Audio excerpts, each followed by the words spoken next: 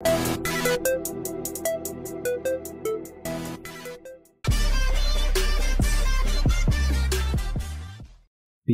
we get into the video, I need you guys to do me a favour. Number 1, like the video. Also comment, let me know your thoughts on the case. Leeds has a reputation for producing some serious types of characters. 3 men described as gang members, brutes and charlatans, and a blight on the fabric of society have been jailed for more than 52 years. What they did was they brought a machete, a sawn-off and a blade to a Leeds nightclub to settle a score and confront a man during the West Indian Carnival. On August 29th, clubbers were celebrating the carnival at the Night Tracks Club in Leeds. Thugs Shaquille Liddie, Seion Allen and Kemar Ricketts were notorious in the Leeds area. They were described as people not to be messed with.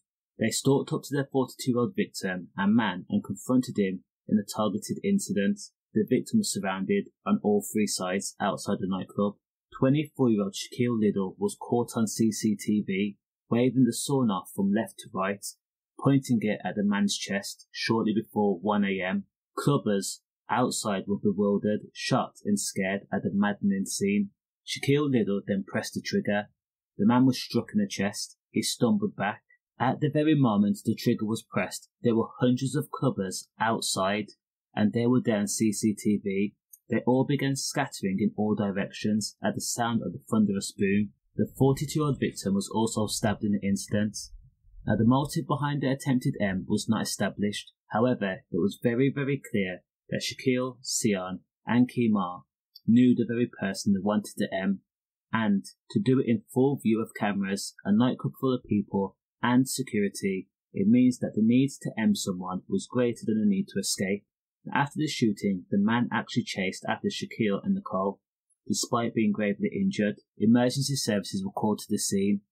Paramedics battled to stem the red from the chest wound and also the blade wound. The man was then transported to hospital, where the man underwent life-saving surgery. Now, police then set about securing CCTV from outside the nightclub. Over 30 witness statements were taken, and eventually Shaquille Liddie, Seion Allen and Kemar Ricketts were arrested and then charged with an attempted M. Now, Kemar Ricketts was jailed for 19 years, Shaquille Liddie was jailed for 14 years, and Seion Allen was jailed for 19 years. As for the victim, thankfully they survived. Stay safe.